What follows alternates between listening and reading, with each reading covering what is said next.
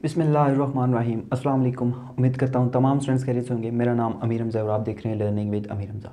Virtual university के students के हवाले से ये मोस्ट इंपॉर्टेंट वीडियो है। इस वीडियो में मैं आप लोगों को यही कुछ ग्रैंड क्विज़ के हवाले से कुछ इंपॉर्टेंट टिप्स दूंगा और क्विज़ कैसे आप लोगों ने सॉल्व करना है उसके हवाले से बहुत सारी टिप्स आप लोगों को मैं दूंगा। और कुछ चीज़ें आप लोगों को मोस्ट इंपॉर्टेंटली डिस्कस करने जा रहा हूँ कोरोना के हवाले से कि फ़ाइनल टर्म होंगे या नहीं होंगे। अगर नहीं होंगे तो आप लोगों को कैसे पास किया जाएगा, क्या प्रमोट कर दिया जाएगा या फिर आप लोगों को किसी और बेस पे पास किया जाएगा अगर फाइनल टर्म नहीं होता। क्योंकि देखें हालात ऐसे हैं कि इसमें कुछ भी हो सकता है। जैसे कि तमाम स्टूडेंट्स को प्रमोट किया गया है तो आप लोगों के हवाले से भी कोई ना कोई न्यूज़ आएगी। अब इन चीज़ों को सबसे पहले तो मैं बताता हूँ आप लोगों को ग्रैंड क्विज़ की क्या इंपॉर्टेंस है, क्या वैल्यू है। बहुत सारे स्टूडेंट्स इसको लाइट ले रहे हैं, ठीक है, जैसे वो नॉर्मल क्विज़ कर रहे थे जी वैसे ही उनको परफॉर्म कर रहे हैं। तो मैं आप लोगों को बताता चलूँ इस चीज़ को आप लोगों ने लाइट नहीं लेना। ये 30 नंबर हो सकता है आपके इस सेमेस्टर के पास होने या फेल होने का सबब बन जाए। कैसे?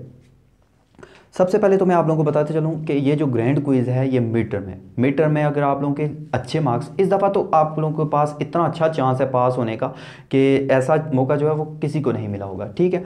सबसे पहले तो आपको बताते चलूँ कि मुल्क की कंडीशन ऐसी है कि वबा जो है वो फैलती जा रही है, यानी कि केसेस की तादाद में इजाफा होता जा रहा है, वो ऊपर ही ऊपर जा रही है और कोई चांसेस नज़र नहीं आ रहे अभी आगे कि आप लोगों की यूनिवर्सिटीज़, आप लोगों के कॉलेजेस, स्कूल्स ओपन होंगे।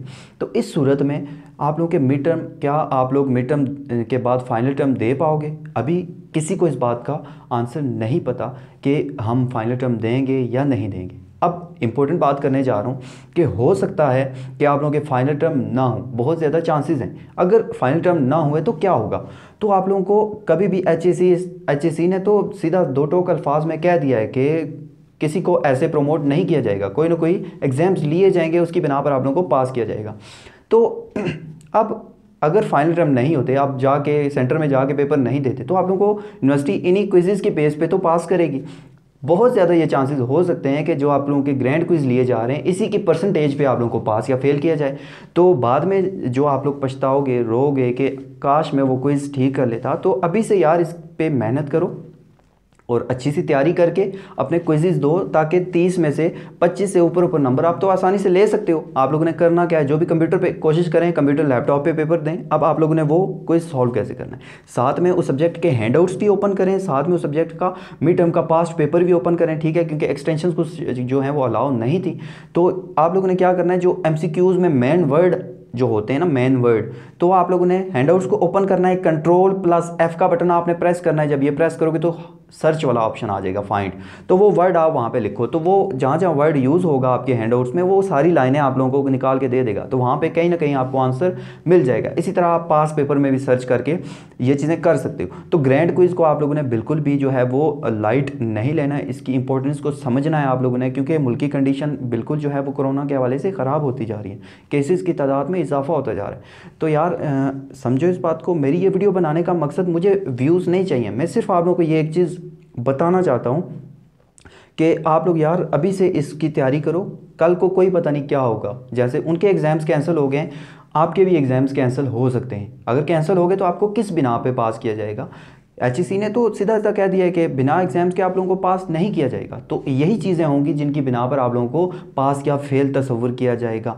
तो स्टूडेंट्स आप लोगों ने इस बात को बिल्कुल समझना है, मेरी बात को समझना है और आगे इसको शेयर करना है। इस वीडियो को आगे स्टूडेंट्स तक शेयर करें ताकि उनको इस बात का अंदाज़ा हो कि फाइनल टर्म भी आ रहे हैं, उनका क्या होगा, वेकेशंस जो हैं वो बढ़ती जा रही हैं। और आप लोग अगर क्विज़ को इस तरह लाइट लोगे तो आप लोगों के लिए बहुत ज़्यादा नुकसानदेह चीज़ होगी। और मैं नहीं चाहता कि मेरे स्टूडेंट्स जो हैं वो इस तरह किसी भी नुकसान का शिकार हों। तो उम्मीद है कि ये वीडियो आप लोगों को पसंद आई होगी। यार वीडियो पसंद आई हो तो नीचे लाइक ज़रूर कर देना और एक अच्छा सा कमेंट भी कर देना कि आप लोगों के ग्रैंड क्विज़ कैसे हो रहे हैं, क्योंकि मैं वीडियोस बना रहा था ग्रैंड क्विज़ के। मैं कोशिश कर रहा हूँ जितने भी MCQs होते हैं वो मैं शेयर कर दिया करूँ, क्योंकि हर सब्जेक्ट में स्पेशलिस्ट तो नहीं हूँ मैं। और रॉन्ग आंसर देने से बेहतर है कि आपको वो क्वेश्चन दिखा दिया जाए, आप खुद से उसका आंसर फाइंड आउट कर लो, तो वो ज़्यादा बेहतर है। क्योंकि बहुत सारे बंदे जो हैं वीडियोज़ बना रहे हैं, कुछ रॉन्ग आंसर दे रहे हैं, कुछ सही दे रहे हैं, तो मैं नहीं चाहता कि जो है स्टूडेंट्स तक रॉन्ग इन्फॉर्मेशन दी जाए। तो इसलिए मैं कोशिश करता हूँ MCQs ही शेयर करूँ।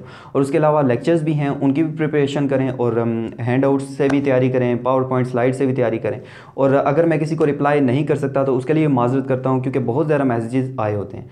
तो उम्मीद है कि ये वीडियो आप लोगों को पसंद आई होगी। मिलते हैं इंशाल्लाह ताला नेक्स्ट वीडियो में, तब तक के लिए अल्लाह हाफिज़।